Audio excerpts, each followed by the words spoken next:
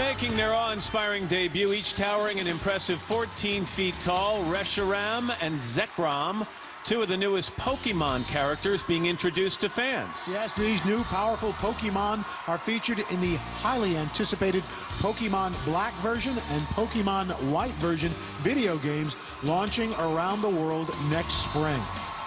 Say a big yellow to the next giant balloon hovering overhead, peeking at you. It is Pikachu, an electric-type Pokemon character that can store electricity in its bright, rosy cheeks. Pokemon debuted in the United States in 1998. Today it includes video games, the Pokemon trading card game, and animation featuring more than 490 Pokemon creatures, which now includes the new black and white Reshiram and Zekrom characters. And as the Pikachu balloon blows by, it completes its 10th annual appearance in this Thanksgiving Day parade.